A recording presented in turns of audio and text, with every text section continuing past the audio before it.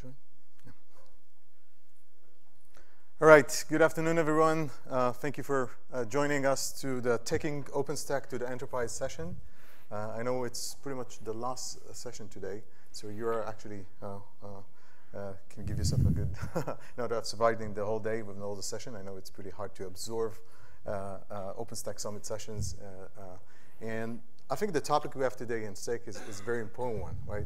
And it's called Taking OpenStack to the Enterprise. And what we'll try to do in the next about 40 minutes is to understand first of all what's enterprise mean, right? Because we heard a lot of buzzword enterprise sessions today around that name, but we want to understand what actually it means, and to zoom into what we have done in order to deliver a solution that we believe is good enough for production in enterprise, right? But that's the missing piece probably that we're missing in the enterprise ready. With me I have today Arkady. Arkady, you want to present yourself? I just want to, my name is Sean Coyne. I'm a principal product manager for OpenStack in Red Hat, and I'm going to cover our side of the story, and Arkady will take it. I'm Arkady Kanevsky. I'm a director of development on the Dell side, jointly working with Red Hat team on delivering you the enterprise level joint solution. Mr. Croce, who is our PM, who's supposed to be here, unfortunately have to leave for the family emergency, so I'm kind of stepping in to take care of his portion of the presentation. Thank you, Arkady. So we'll start by looking at the evolution of enterprise in OpenStack. As I said, who is exactly the enterprise that we're speaking about? And why is OpenStack good for enterprise and vice versa, right? The notion of OpenStack to be a scale out, maybe for public provider, et cetera, is one, but we also have a very large interest in enterprise, and we'll take a stab at that. And then we're going to actually zoom into our approach, and why does it matter? In one sentence, we have released already the third version lately of the cloud solution that is based on the joint solution of Red Hat and Dell. And it's the reference architect that we'll have for you to, as a link at the end, is out there. But we call it a reference architect, but it's actually much more than a reference architect, right? So a reference architect is good for reference for implementation, but we're actually offering a whole solution that you can actually stand out tomorrow morning that we know works, and that's the key, right? So OpenStack is a very complex infrastructure to set up, and deployment is one of the key aspects that we will touch today. And then we're going to talk about where we're going, what's the future looks like, as well as some of the key takeaways. So we'll start with just looking at enterprise mentioned in OpenStack Summit, and when we look back at Austin Diablo, pretty much then with what we don't know and we don't care about enterprise, right? We're just starting the project, and there was no even notion of enterprise features or whatever enterprise is ready or not. We just wanted to stand up a cloud infrastructure software, which is open source, and stand it up, right? Later on, moving to Essex and Folsom, we started to gather requirements and how the enterprise can actually benefit from it, and it's getting ready for it, but not really. Only in Grizzly and High South, we moved to what we called stabilizing mode when the Summit talk started to appear with specific vendors enabling OpenStack for the OpenStack. So if I had any backends supported, if it's a storage or network story, I can connect it into OpenStack and make it enterprise, right? So that was pretty much the notion. And then moving up the stack, starting to look at Juno and Kilo release, we actually starting to have discussion around the core is ready. And Gartner actually took a stab at it and made a statement that Juno release is the enterprise ready 1.0 release, right? And the reason is a lot of the key features that requires enterprise adoption only made it into Kilo release. And we'll take a zoom into highlighting some of them. But before we do, let's take a notion of what's enterprise IT. And typically when you look at solution promotion, data center solutions, you'll see guys in suits standing in data centers. Great, this is that. But guess what? We're not. OpenStack, as I mentioned earlier, is a very complex infrastructure to stand up. This is not what we're referring as enterprise IT. Also not as consumers, because if you look at the persona that actually consume and stand up cloud services today, is not the classic old-fashioned one that only consumes services. Today, IT role has changed to be a service provider within the organization. So if I'm consuming or standing up a cloud infrastructure, I need to actually provide services within my organization that include different service catalog items. It can be storage, compute, etc., but in a cloud fashion. So in a sense, this is no longer representative of enterprise IT.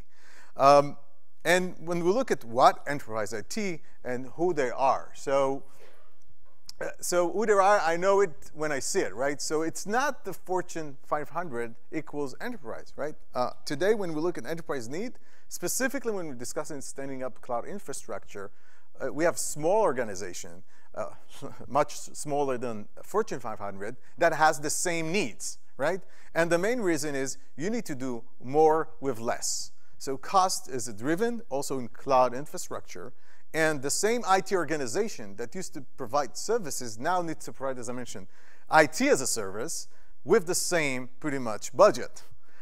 This actually drives us where they're running. So in a larger responsibility of they still need to run and support the legacy, traditional, propriety, or even investments they've done in equipment, just standing up the old-fashioned databases, but they also and they're also bound to what we call pets. We have the notion of cattle and pets in cloud.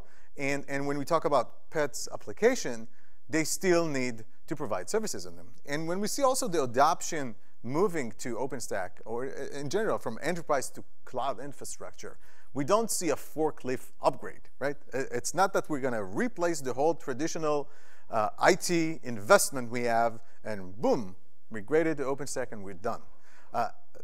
One of the reasons is we still need to provide the services. And some of the services are proprietary software that we built in our IT to support. Some of the services are still very traditional databases, Oracle, SAP, etc., that needs to provide services. And not all the services actually fit to the cloud infrastructure because they were not cloud-born, right? They have specific AJ requirements, for example, etc. What do they do? So they support everything from the data center to the end user, and service provider for different levels of business operations, right? And we also have the, when we talk, there's a notion of frictionless IT. All of us are IT users, and we have cell phones, mobile phones that we carry that provide us different user experience when we leave our work, right? Because we can actually press a button and get the app we need, whether it's getting information on our flight or getting a social network GPS to take us home, etc. But where is IT? Do the IT already made that to that point to be frictionless IT? But we're not there yet. Cloud infrastructure allows us to get there. And when we look at OpenStack community support for enterprise, so we came a long way in the last 11 releases of OpenStack. The expansion of design summits to embrace the higher level of conversations. To those of you who attended today's sessions, and we're just starting now the design session themselves, there's a lot of key elements being discussed that are missing from the table, right? Every release we're getting better. The good news, we have very short cycles. Every 6 months, we get able to deliver a set of new features. And when we look at the enterprise and product manager working groups, this is something new that was not there before. And Arkady maybe can elaborate more about this, but we started to have a working group within OpenStack to actually tackle the window enterprise need. We started to have discussion around, okay, it's time for us to look ahead at the OpenStack development cycle and start to see where we're going in terms of driving changes in a much more orderly fashion to actually put some product management. Yes, it's an open source product software, but we still need to put the frameworks. One good indication is that just look at the number of attendees in the summit, right? It's all around 6,000 people. So if that's just the people attending, you saw how many lines of code we have in OpenStack. You can do the math, right? We need that framework to come alive. Another side effect of this is the number of drivers. We have more devices, more hardware, that is plugged into OpenStack because we have more and more vendor interested to providing, and again, OpenStack is all about being pluggable infrastructure. However, who's doing the CI? How is the CI being done? The CI is the continuous integration testing for these new devices with OpenStack. Are they certified or not, etc. And of course, what does this mean from the commercial distributions to provide longer support cycle for this roller coaster train that upgrades and provides updates every 6 months. With that, I want to actually zoom into the Dell and Red Hat approach to this so far. So in a sense, a lot of our work is considered to be the boring things. However, it's the boring thing that matters. And I mentioned earlier that only in the last 2 cycles, pretty much, we got to a much more stable core. So we got the core right. However, making OpenStack repeatable is something that we need in order to be able to deliver it in production, right?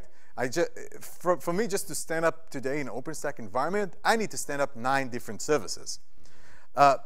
If I need to do the same thing all over again in my next data center or the next site, will that experience be repeatable? If it's not repeatable, then it's not ready, right? So we need to come up with a repeatable routine that we can deploy OpenStack that that works. And of course, we'll go into details in the next slide. We need to make OpenStack testable. So I mentioned the drivers and the number of complexity with just supporting all this rich ecosystem. And when it comes to best practices and configuration, there's more than one way to configure a J. There's more than one way to stand up your deployment. Just take networking, for example, with Nova Networks and Neutron. With all the different configuration, which is the right one? And of course, fewer snowflakes. So in a sense, OpenStack is, we try to get to a point where OpenStack just works, right? So what is the delivery model that allows us to provide an OpenStack that just works without having like a cardless sensei to fix it for us, right? And with that, I want to hand it off to Arkady to showcase what we have in the third release of the joint solution. That we will not try to have specialized things for each individual deployment because it is very hard to make it work the first time, and then you would like to kind of repeat the process so you share the experience. And the second thing, we wanted to ensure that instead of trying to optimize it for a specific individual need, we wanted to start with something which is kind of good enough for majority of the use cases. And when I say good enough, I don't mean just the configuration of the OpenStack, which is what this community is kind of concentrating on, but actually go one step beyond and have end-to-end solution, which includes hardware, the distribution, all of the configuration, all of the resiliency features, and all of the things which we, as kind of the end user, take for granted, but somebody goes and have to make sure it all works. So we kind of come up with kind of base things. As Sean mentioned, the June release was kind of the first release we felt comfortable enough to make kind of ready for enterprise.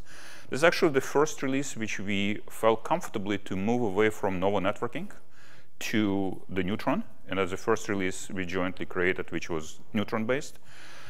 By no means means that we'll support all the different options which are possible, even for the networking. We actually decided explicitly that we're going to support only one specific option.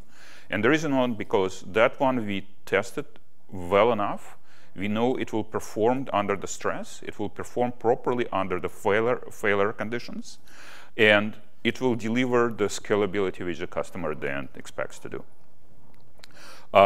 Right from the start, we call it reference architecture, but in reality, it is the reference. It's a kind of minimal production solution we wanted to deliver to the customer. And because of that, some of the features like HA is built in right from the beginning. It doesn't matter how small it is, you will have the full HA capability. Not only HA, but it will be active HA across all of the services in the solution.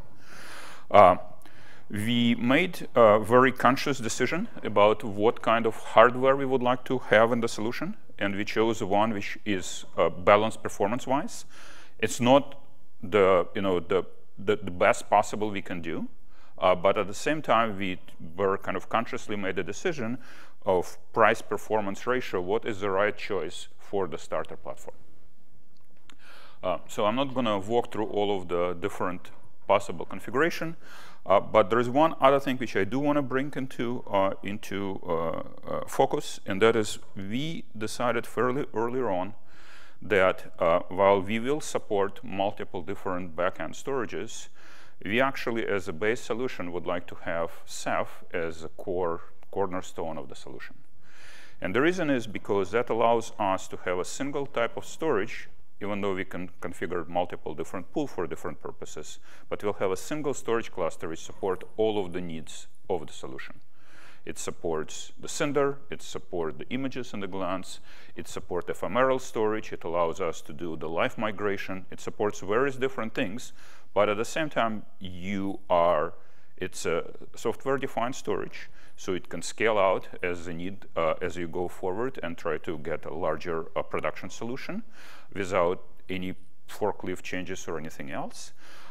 And also, it allows us to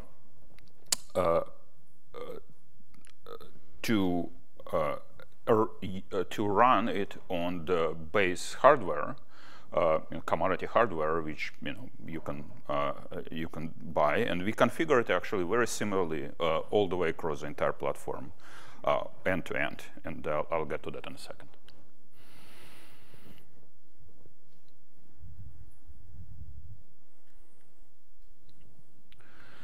So one other thing, while we can talk about here all of the components which make the solution and make sure everything works, at the end, it is actually the processes we should put in place to make sure that we have a repeatable process, both for the quality of the solution going forward, as well as ability to provide the tools to the field, either the customer or the service organization, to ensure that what was done and delivered to the customer is actually working all the way across. So it's not hoisted on the customer to go and figure out why certain services all of a sudden becoming flaky, or what was other problems might start happening.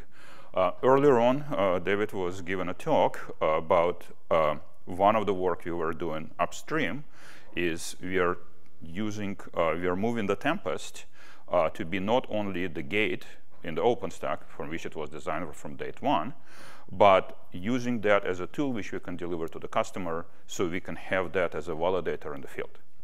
And it has multiple different benefits because customer can run it at any time to validate that everything is all right. It doesn't, with making sure that there's no side effect after running that. And you can kind of run it repeatedly to see if all of a sudden your infrastructure, which was running fine, all of a sudden start getting flaky. Okay. On top of kind of delivering the tools to the customer, to the field, to be able to validate the solution in the field, of course, we go through a fairly exhaustive testing process. We set up our own infrastructure, actually joined, such that we continuously testing every change which we are making on the software side, as well as any change potentially we wanted to verify for the for architectural change on the stem continuously. So we have the joint infrastructure going on all the time, and not only testing the simple thing like API, which Tempest does, but we are also testing the full HA capability. We have the full test injection, both on the node basis, on the storage sides, on the switches, on the NICs, and so on. So it's kind of very exhaustive level of testing to ensure that what delivered to the customer is working. Notice that we don't do it for each platform we deliver to the customer. We do it for the entire solution. And we repeat the same solution again and again. It's part of the building a solution which have those features right from the start. We, of course, provide the guidance. While this is, by definition, it's a reference architecture, so this is kind of the base you want to start from. But then we can go from there to various other ways of how to improve things. Either you want to scale the compute, you want to scale the storage, you want to scale your networking, whatever the needs you have for your specific application domain, we have a guidance of how to proceed. For various reasons, for the robustness reason, as I mentioned, I'll get to that on network in a second, we actually have fairly dual redundant network all the way through the system. While I have seen too many other reference architectures, and all of them kind of suffer with the same problem, which were part of the kind of built-in the testing, which was part of the CI of the Tempest by the community, and that is every service becomes a separate network with a separate NIC on the VM to test it. It's definitely easier to test, but that's not what you're going to deliver to the customer. And every time you said, oh, okay, well, I need to connect it to something else. Well, you're not going to add another NIC to your system every time you want to make change. It's not going to scale. It will cause problems to the kazoo, and every time you have to do any change, you have to go and update a physical architecture? No way. So we kind of went from the beginning saying, no, we're not going to do that. We're going to have several physical networks. And on top of those physical networks, we're going to have the VLAN which is specific for each of the flows. So you want to connect it to some other device? No problem. We create a VLAN. It's fully automated. You can do, you can create your own tools if you want to, or you can, we'll provide that as a service. And, you can extend not the physical network, but the flows which you want to have in the network. So I'll skip to that. We have all sorts of tools to help you out right now, how to configure the hardware. And actually, I'll go one step forward that actually we are actually very actively participating with the Ironic project to make sure that that becomes hardware as a service, so we can configure it. It's actually, the work is way ahead of what is being done on the Ironic. We are, as I'll mention in a few slides, we actually have all of the configuration needed for the solution already built into what is called RDO Manager, which is a joint tool we are developing, which allows us to not only do what Ironic can do right now in the killer, which was just released, but allows us to set up the BIOS, set up the RAID, set up everything which you need for every of the node type for each of the function you need. You'll do one thing for the storage node because you want to set it up for the Ceph in a very one way, and you want to set it up for the compute node for virtualization completely different way. Not only it's different type of the hardware, but even if it's a similar type of hardware, you'll configure it differently for different purposes. And that's fully kind of automated work what we're trying to deliver in the next set of the solution coming after. Let me spend just a couple of minutes and kind of outline the point what I was trying to make before. So if you look at the nodes, we kind of classify them in different categories. But all the nodes have somewhat similar structure with respect to the networking. We have two dual port NICs, and we bond those NICs to provide you full redundancy, both with respect to the failure, but also for the full performance connectivity. Conceptual network can be separated into three categories. One, public ones, in which only the public traffic will be run. The private one, which is basically for internal communication, which will be running. And then the management one, which is 1 gig, because you don't really need a very high throughput for that. And we are price conscious to deliver the solution which is the best for the dollar. As I mentioned before, if you look at that, you have one pair of NICs, and you have 5 different networks sitting on top of that. And this is how we take the VLANs and making sure all of them are operational on top of that. And if you want to have one more flow connected to something else, maybe for a different type of storage, which you have already in your data center, or you will connect to one of your own internal databases, we can provide that without changing the architecture at all.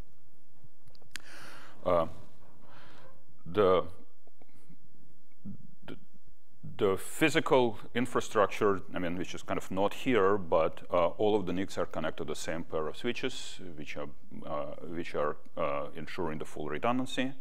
And we choose right from the start in the configuration the type of the bonding we wanted to do for the NICs to ensure the most resiliency and the best performance at the same time, knowing fully well that whatever we'll provide to you is supported.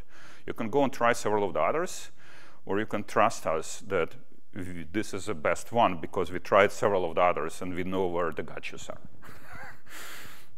So at that, I will pass the baton back to Sean. Thank you, Arkady. All right. So when we look at the high availability that Arkady just touched upon, right? And you mentioned bonding. So part of the validation process we actually tested OpenStack from top to bottom. And guess what? The level of bugs we found were not just in OpenStack. We found bugs in pacemaker. We found bugs in bonding, right? Which is 2 layers below. So just to come up with the prospective solution that actually works, you need to go all across the testing to make you find the right solution. So when we call this a reference architecture, it's not just a reference architecture. This is a reference architecture that actually works, and it's good enough for production. So there's a big, if you go to the upstream and go and download OpenStack and start deploying it, as I said earlier, there's tons of different configuration.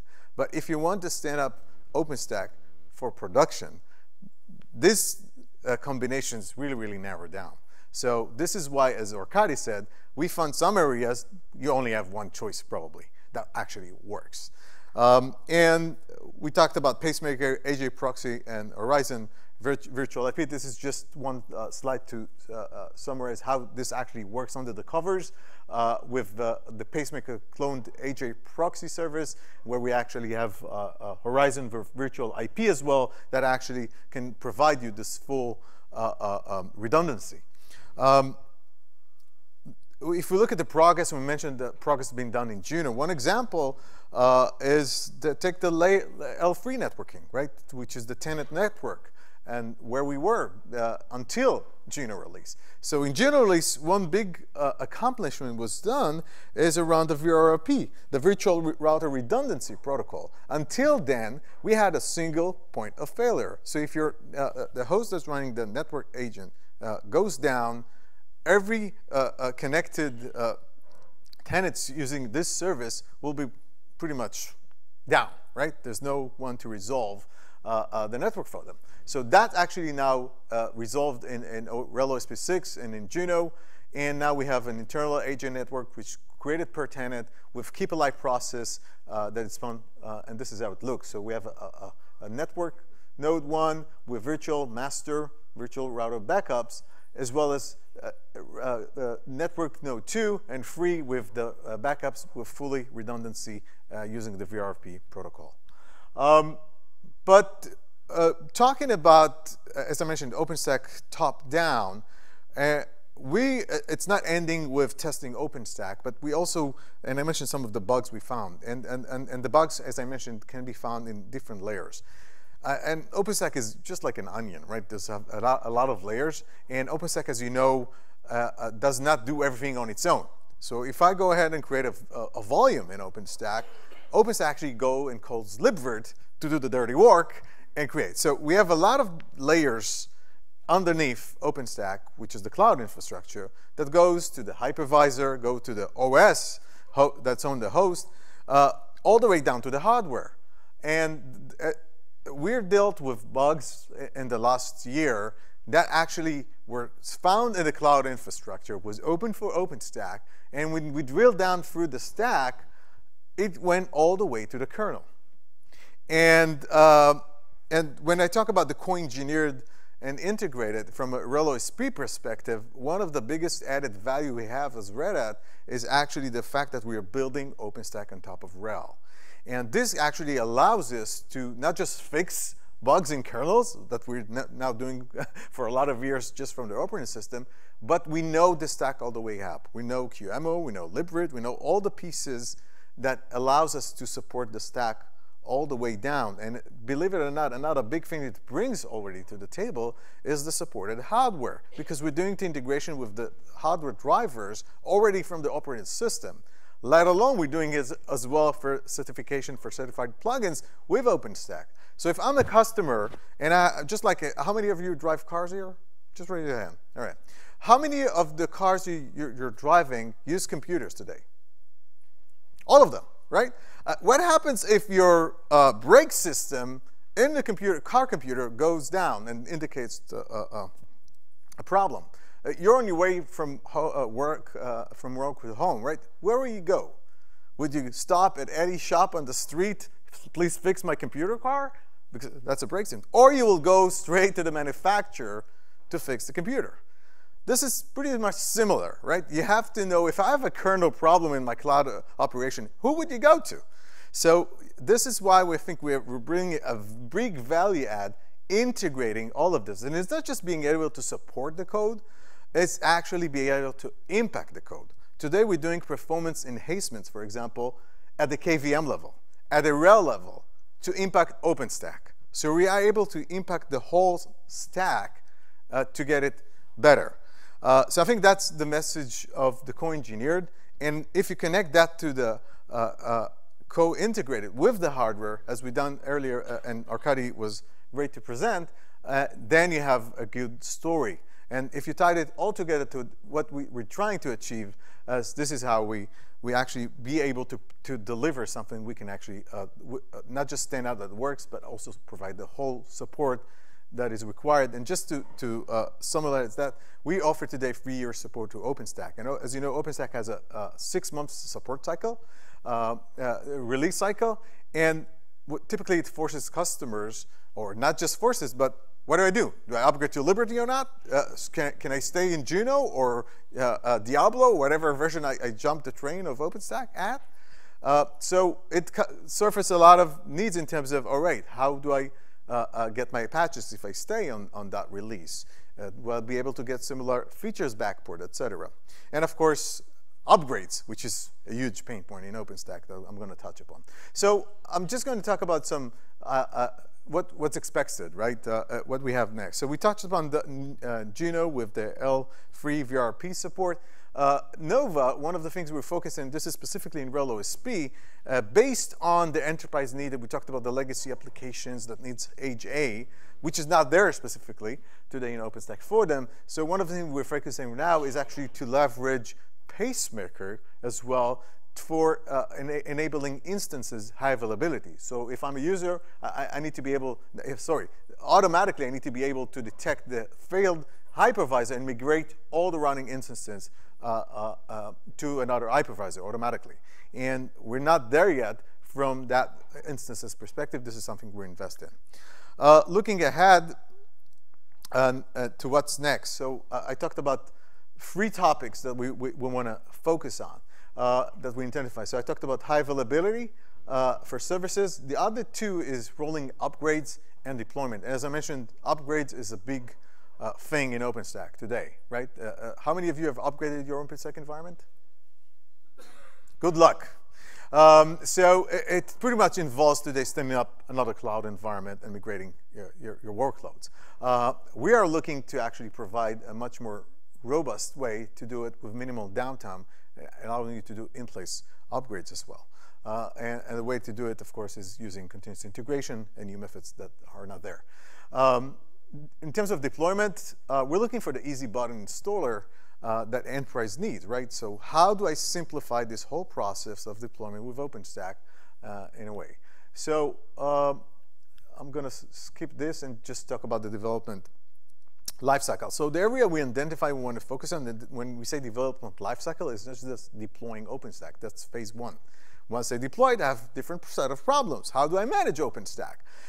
How do I know? Remember the car analogy I gave earlier? So I have a problem. How do I know I have a problem in my cloud? Where's the alert in the dashboard? And if it's there, what do I do to control and debug it?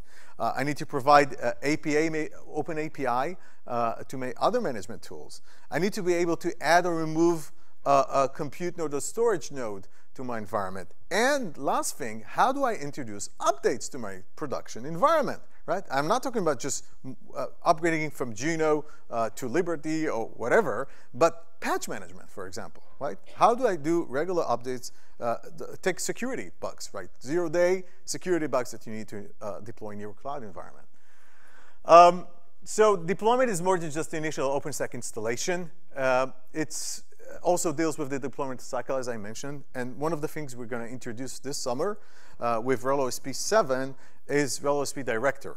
RHEL-OSP Director is a new deployment and management tool that is based on OOO that allows us, and also inspired by Spinal Stack project, that allows us actually to deal with not just the deployment, but also the management aspect. So if you're interested, this is already available in the RDO Community Edition under the project name RDO Manager. So if you just go to the RDO website and look for RDO Manager, you'll be able to already start look at it. There's demos, there's how to install, how to contribute. It's available already today for you to start work with it, play with it. And with that, I want to zoom back and summarize what we've done so far. So we saw the enterprise needs, we saw where OpenStack is, and you saw also what approach we took actually to bring it all together in a manner that we can support, you can deploy, and you know you have the quiet at night that this will work and not break because someone else has tested for you. And I think that's some of the things we were able to bring to the table. And this is actually available today. You don't have to wait to Liberty release in order to deploy OpenStack. That's a good news, right? So if you scan this barcode, you'll be able to download the Dell and Red Hat Cloud Solution reference architecture. This reference architecture is not just one. As Arkady mentioned, we started, you can start with a very small deployment and go to a much larger deployment that, for example, 3 racks today. And it allows you more than one configuration. For example, take storage, as Arkady mentioned, etc. So with that, I want to quickly open it up for Q&A. And if you have any questions, feel free to use the microphone up here, and we can try to answer. One of the requirements for enterprise is that the new OpenStack environment has to work with existing infrastructure. Does your white paper or reference architecture has section that describes how you set up a new OpenStack architecture that works with the existing? All right. So there's 2 answers, level of answers. One of them, as you saw, we are very prescriptive in what the RF uses, right? The network, the storage we're using, etc. So in a sense, it depends what levels of components you would like to change. But if you're looking at the network models, for example, they're pretty much straightforward. You don't have to change. So if you're looking for specific equipment or specific storage backend, it all depends on the question. And I would look, if you need to change anything with there, mainly look at if it's certified or not, and from a driver perspective. So, because we actually tested, everything that's showcased here is well tested. So we bring you the quad. So if you change any parameter there, you need to be able that whatever you're changing is certified and tested with OpenStack. So I'll just add one more thing to that. So when we when we talked about the OSP Director and one of the capabilities bringing up, when we talk about upgrade, we are not talking about upgrade just of the OpenStack. We are talking upgrade of the operating system. We are talking about various components, be it Ceph component, be it pacemaker, be it various else. But going with the support of the Ironic as a part of that, we are also upgrading the BIOS of the underlying hardware to go along with closing the gaps and making sure we have the upgrade of the solution end to end. Not the piecemeal. Okay, yeah, I provide you upgrade of the OpenStack. Well, okay, what about the rest of the solution? Well, we left it as exercise to the user, or you go to your vendors and let them upgrade it and pray that when they upgrade that part, they don't break the other one. All right, hope it answers your question. Any other questions? All right, if not, I want to thank you all. Thank you very much for staying until the end. Yeah.